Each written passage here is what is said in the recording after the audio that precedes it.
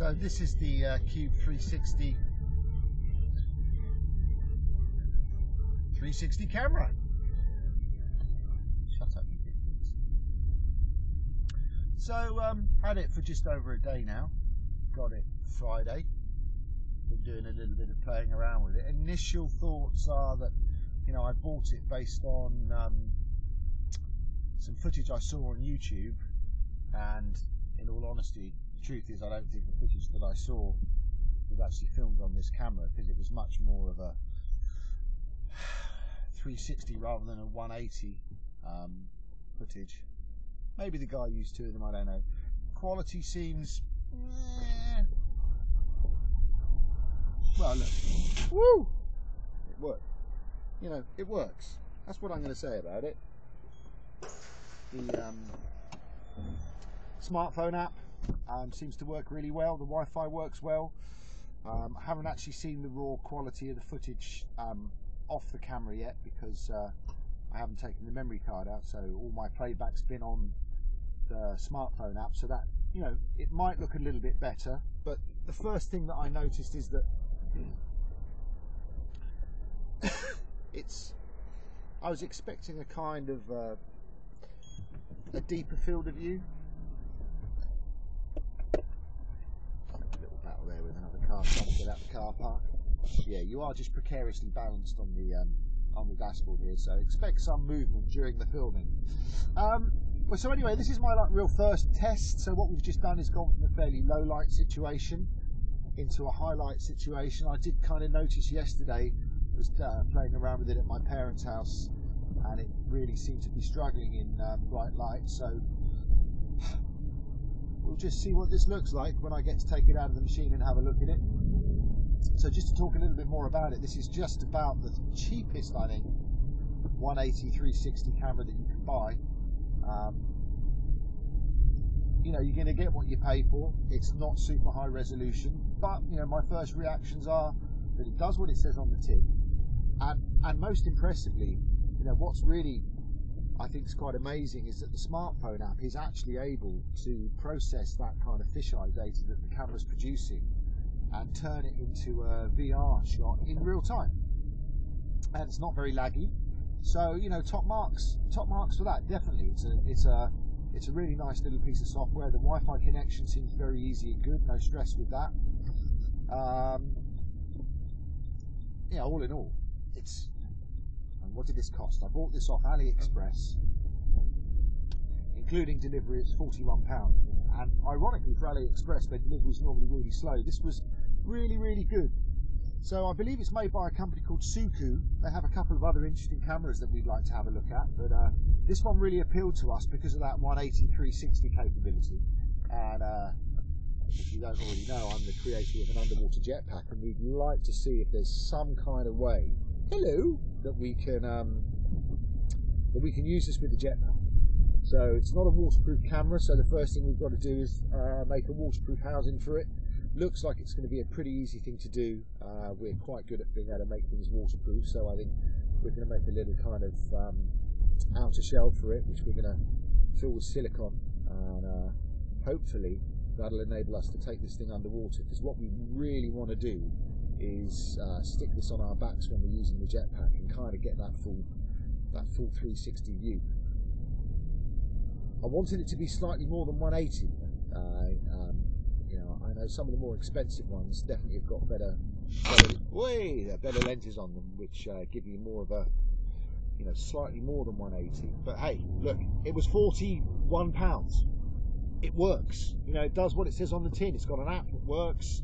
So for a cheap thing from China, you know, it's ticking all the right boxes. Interestingly, we spoke to the manufacturer. Ooh, hello, camera.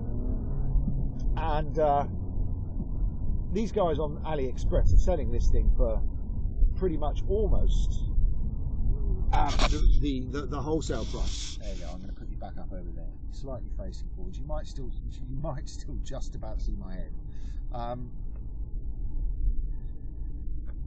The question is, what would it be worth in the UK? It's interesting. You know, I think just about the cheapest 360 camera you can buy. You know, there's what, the Fly 360, there's the Kodak one, you know, they're both in the hundreds of pounds. I mean, they're higher resolution.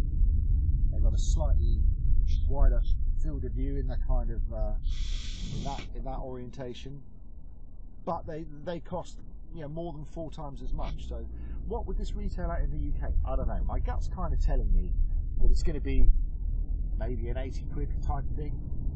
It's got some novelty value to it. You know, it is what it is. But hey, look, this is the first real test of what does it really do. So I'm testing the audio now. I'm talking to you. I'm in a car. You know, we're moving. We've got changing light patterns. I don't even know if you might just be able to see the top of my head. Who knows? But anyway, it's a test. I don't even know if the fucking thing's recording, to be honest. I should probably have a little look. If I accelerate here, hopefully I can accelerate it towards me. Don't slide away! Oh, he's over there now. Come back here, little fucker. Hi! So anyway, this is like, I've never done one of these before. You know, your YouTube hunter review. This could be the making of millions of you. The beginning of Cindy's special scientific surveys. Anyway, let's just hope that you are actually recording. Now you're getting a nice big chunk of car pillar in your view. But it's going to be interesting. I want to get the footage off this.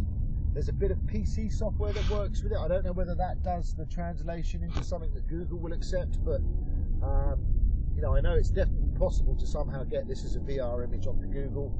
That's my mission. Can I make a VR video on Google? Woohoo! We'll see. Anyway, the manufacturer seems really nice. Been talking to them. They're looking for a distributor. So I know some people at Firebox. If this is any good, and I'm kind of happy with it, that it kind of does what it does for the money, maybe I can do some kind of deal with Firebox. That would be cool. Traffic lights. My opportunity to get you. Yeah, you're recording. Woohoo! Da da da da da da.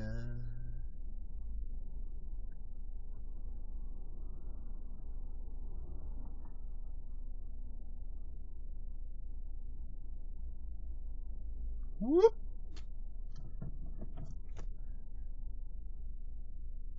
As I've just seen, actually, as a result of buying this one, the app that they use, the developer of the app's done a 720 one, and there is a new camera coming out from a different manufacturer that's actually got 2 of these babies stuck on top of each other. So, oh, look, I don't know if you can see, but there's Chris.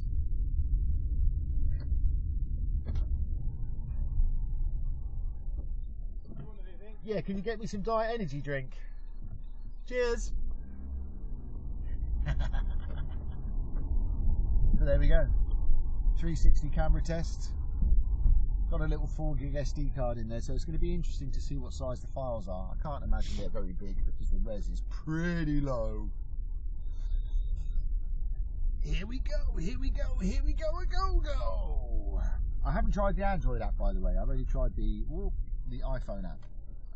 And it's very good. So anyway, there we go. Nice little drive around Portsmouth.